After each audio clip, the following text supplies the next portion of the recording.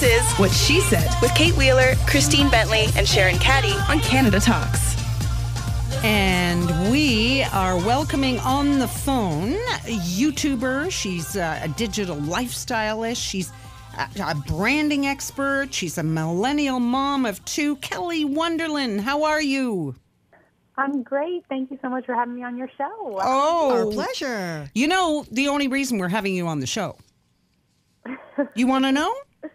I do. We all want to know what in the world is our side hustle. Yeah. I've never heard that term before. You know, I hadn't heard about that term either until just the other week. And then I thought, I'm sure there are other people who don't know that term. Yeah. Oh, good. Well, I don't feel so weird now because Yeah, we don't know. Our listeners don't know. We're all trying to figure out. We've promised them that you're going to tell us what our side hustle is. I am. All right. So you're asking yourself, what is a side hustle? A side hustle is a way to make some extra money. You know, most people have a 9-to-5 job, but hey, if you want to get out there and quote unquote hustle, grab a side hustle, follow your passion. It's a way for you to pursue flexibility and still have time at night with your family. Well, I think most people, though, Kelly, most people feel they're not making enough and they'd like to have something on the side. How do you, you're probably suggesting this is a great way during the holiday season to make that extra that we all need to spend. But how, following one's passion, like how do you figure out what that is, like that you could make money at? Yeah, exactly. So my passion, I love to write. And so I started blogging. I thought, well, here's something I'm passionate about. I love it, and I'm kind of good at it. So why not share my thoughts with everybody else? So how did you get started, and how did you decide what your theme was going to be? What was your blog going to be about? You know, unlike most people, I don't really stay in a quote-unquote niche. I kind of blog about everything. So I'm a mom, I'm a stepmom, I'm a wife. I own a magazine, and then I blog. So I don't really have necessarily a niche, and I've read so many books, and they say that it's okay to not have a niche. And then I started looking online for things that I didn't know how to do, and I found that people were making YouTube videos, but they were like 10 minutes long, and they were talking, and the whole point of what I wanted to watch wasn't till the very end. So then I thought maybe I can incorporate something like 60 seconds and under, so I'm kind of like the 1-minute YouTuber. Anything that I have to say, I do it in under 60 seconds. Really? I mean, you can, Yeah. let's say, what are the kinds of things that you would be YouTubing about? So like how to fold a bed sheet. I can fold a bed sheet in under 30 seconds, and I've got a video up, and now you can do it too. Oh, I'm going to watch that one. Like a fitted bed sheet. Yeah. Nobody knows how to do that. How to fold it or how to put it on? How to fold it. How to fold it. I'm totally watching that one because if you looked, I'd be ashamed to show you my linen closet because I don't fold those very well. Well, for example, an app. How do you explain sometimes an app? Like I have trouble signing in to my phone. Never mind being able to figure out an app in a minute.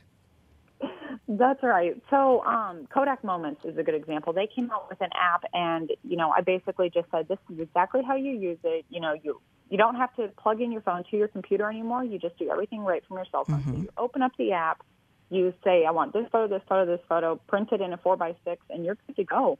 Send it off to Walgreens, send it to CVS, and go pick it up later. So how many YouTube videos do you actually do, these 60-seconders? I've made over 100 of them. Wow. Yeah. So what are your most popular ones? Some of my most popular ones are actually how to fold a bed sheet. 5,000 views.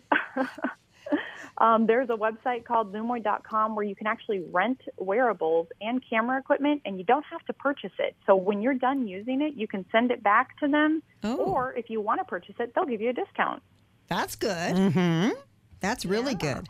But it's funny, we laugh in a way about the bedsheet thing, but that's the information people want usable. Like sometimes it's interesting to just look at something cool, but I think most people are looking. I know I'm always looking online for a new, better, faster, more efficient way to do something that I do all the time. Exactly. And I'm here to try to help you guys out to, figure everything out and make your life easier and simpler. No. Where do you learn your stuff? Do people contact you with cool ideas, or are you just out there all the time looking for the next cool thing? 90% of the time I'm out there looking for the next cool thing, but sometimes people will contact me and say, hey, have you heard how to do this? Or, hey, do you know how to do this? Do you have a gadget, an app? And then I'll say, you know what, if someone else is asking for it, I'm sure there's another person, so let me go ahead and make a quick video. So how do you divvy up your time then between a magazine and everything else that you do? The key is so unhealthy, but it's very little sleep. I have a little baby. She's finally turned 1, and she does not like to sleep. So when she's up at night, mommy is up at night. Well, and when she's up, I'm typically working. Yeah. Well, you get to make constructive use of your time, which is good. But Exactly. But Kelly, a lot of people don't have your sort of get up and go. Like you're very motivated. You seem to be fairly organized. I think you have a mind for business in the sense of, I'm looking for that. I can't find it. Maybe I'll do it, right? But for a lot of people out there, they would love to have a side hustle. Does everybody have one? Or maybe some people just don't really have one? Yeah, and, some people don't have one, and that's okay, too. My advice for them is to think about what they love doing, and if there is a way to incorporate making money by doing that, figure it out. Maybe there's plenty of ways that you can hire, like, virtual assistants, ask your friends, ask your parents, ask your spouses, is this something that I could turn into a passion? I have a friend who actually loves writing on coffee cups, and so she just reached out to Etsy and said, hey, is there a way I can maybe put up my coffee cup? And she opened up her own shop, and she just got a big order of 82 cups, and now she gets to color on all of them, and she's going to make money off it. That's amazing. I mean, I think people need a little courage, right? We actually had a Canadian woman in here who crochets hats, the most beautiful hats, and just for fun, she put them up on Etsy. And somebody contacted her, and she actually filled the gift bags for the Golden Globes. And that's how she got started. So take a chance. Take a chance. Yes. Put it up and see. And somebody was leafing through and went, ooh, I like this. Let's do this, So, yeah. That is wonderful. That is such a great success story, and that is what people want to hear. Exactly that. Exactly. Now, we understand you have also some really good general holiday gift ideas for moms. I do. Both moms and dads are not that hard to shop for, but sometimes dads need a little bit of extra push or some help. And so I've kind of just put together a general, holiday gift guide for moms, for wives, for stepmoms, just for the everyday woman. Okay. So the first thing on my list, of course, is a spa day, because what mom doesn't want some peace and quiet? You got that one. Mm-hmm. That's right. A good massage, a good facial, and more importantly, just some time to yourself to detox and relax. Yep. That's a winner. That's a winner. The mom who got a fridge last year for her birthday or Christmas, it wasn't me, but it was a neighbor who did not appreciate the fact that the family fridge was her gift. She would love this, a spa day. Yes. And, if you're on a tight budget, go to Amazon.com and order some bath salts. I use Village Natural Therapy, and I think they're like $11. But you can actually smell the salt, and you can feel it working while you're just sitting in there trying to relax, having a glass of wine. Like you mentioned, not terribly expensive, but that's like an affordable luxury. Because is there anything that feels more luxurious than a bath with salts like that? It's fabulous. Exactly. So if you can't go to a spa, bring the spa to yourself. Light some candles, have some peace and quiet, and, for $11, you've got yourself covered. Sounds good. What else have you got? I don't know what woman is not on her cell phone, whether checking email, checking the daycare, checking in with family. There is a little device called the Jackery, and they make very stylish chargers that you can just throw in your purse. It's literally a portable charger on the go, and you don't have to search for an outlet. Yes.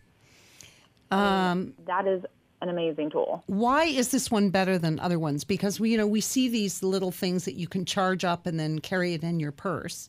I know my daughter is constantly sort of at 5% when I'm talking to her, and it goes, right? Yeah. And my son's the same. And of course, I have my thing plugged into my car, so when I get in, I charge it. But some people aren't that organized. What's so great about Jackery?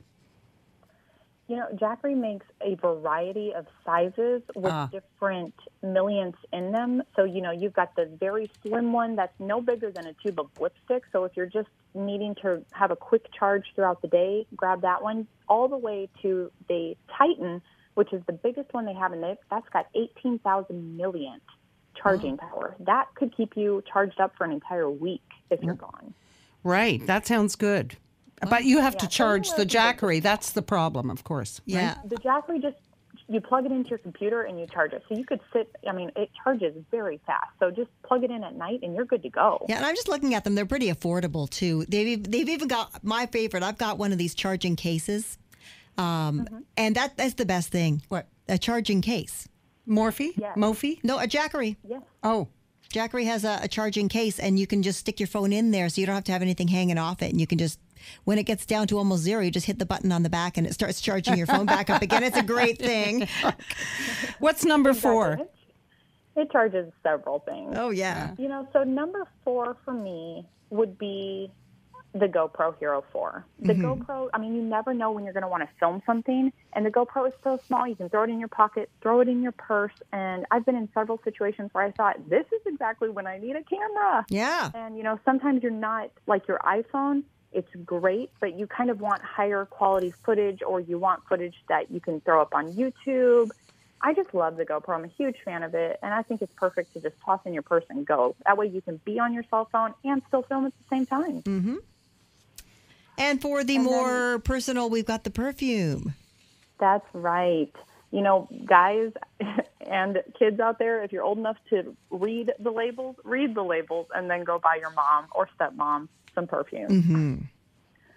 You know what they like. You know what they smell like. You know, go ahead and get them that.